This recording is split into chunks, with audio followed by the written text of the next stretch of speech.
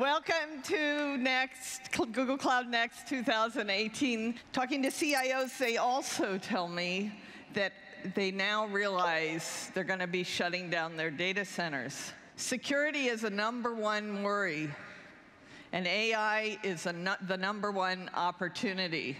Google Cloud Security starts with the Titan chip that does, in every server and every Chromebook, it checks the boot.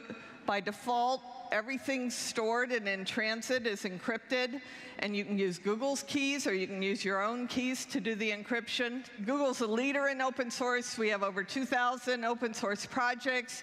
We've released millions of lines of code under open source licenses, examples being TensorFlow and Kubernetes. Kubernetes is one of the fastest moving projects in the history of open source. In gaming and media, I just want to mention that Unity, the leading 3D game and design developer platform, is moving from AWS to Google Cloud. It's great to be here at Cloud Next with all of you and all these enormous cubes. Diane told me Google's containers were getting bigger. I had no idea just how big. It's probably the only place I can tell a container joke. We all know that cloud gives you unprecedented reliability, flexibility, scalability, performance. Cloud computing is still missing something. A simple way to combine the cloud with your existing on-premise infrastructure or with other clouds. 8 out of 10 enterprises today have a multi-cloud strategy. The move to software containers has helped some in simplifying and speeding up how we package and deliver software. The containers wrap an application and all the things it needs and allow it to run across many different environments. In fact, Google put containers into Linux over a decade ago, and as Sundar mentioned, 4 years ago, we released Kubernetes, the open source, better way to organize this universe of containers and microservices. And today, it's by far the most popular way to run and manage containers. I'm very excited to introduce Istio, another Google-developed open source product. And Istio extends Kubernetes into these higher-level services and makes service-to-service communication secure and reliable in a way that's very easy on developers. So you can discover, connect, monitor services holistically across multiple locations, and you can still manage and monitor them all from a single place. And I'm very happy to announce that as of this week, Istio will go 1.0 and is ready for production use.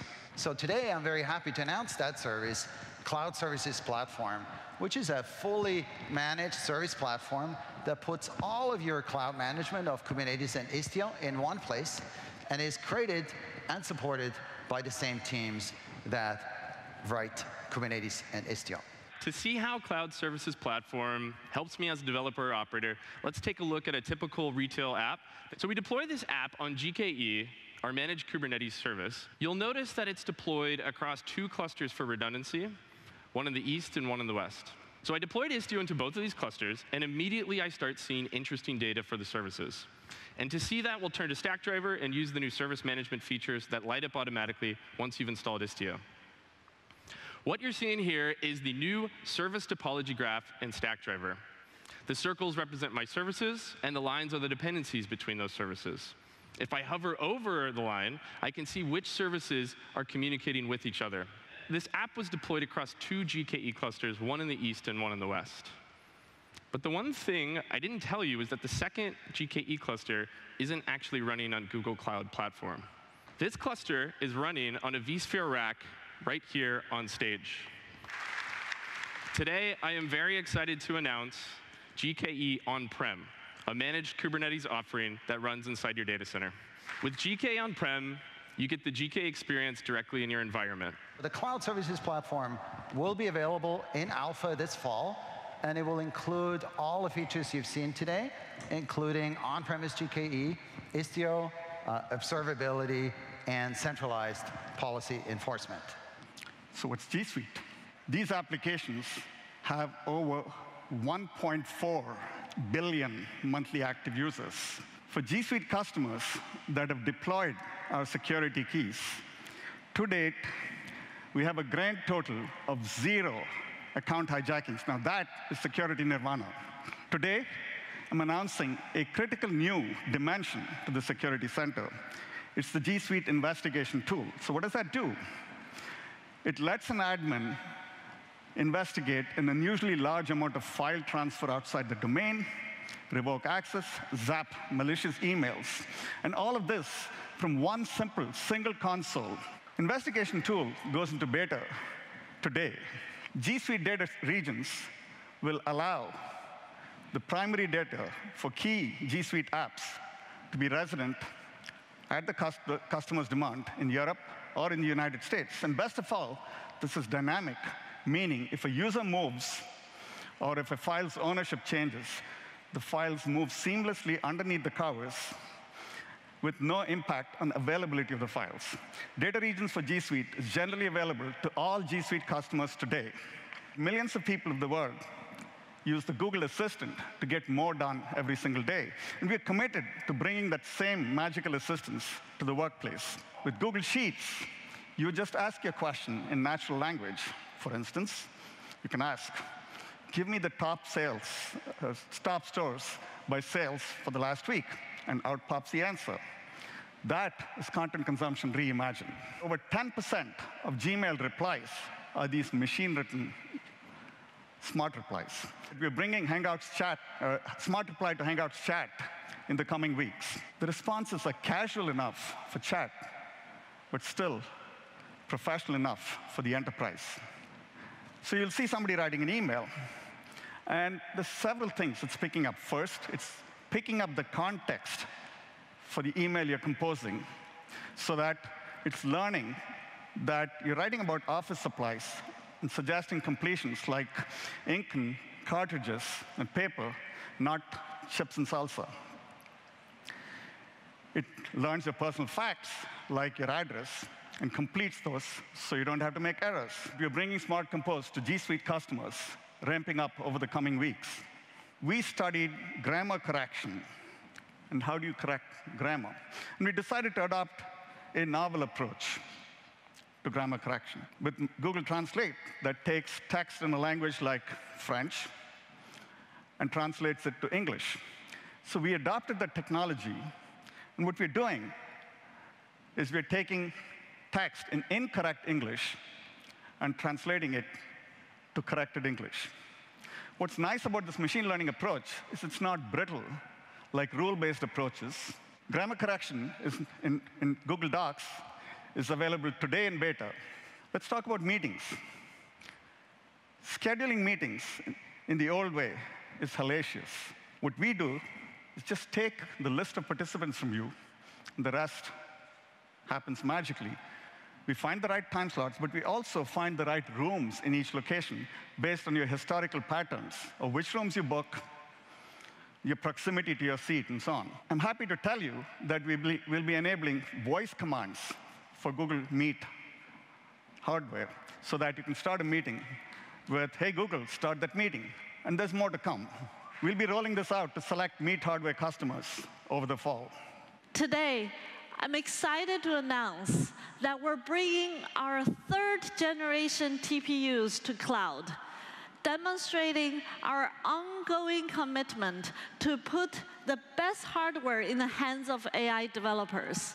AutoML lets you extend our most powerful machine learning models to recognize data specific to your challenges without writing code.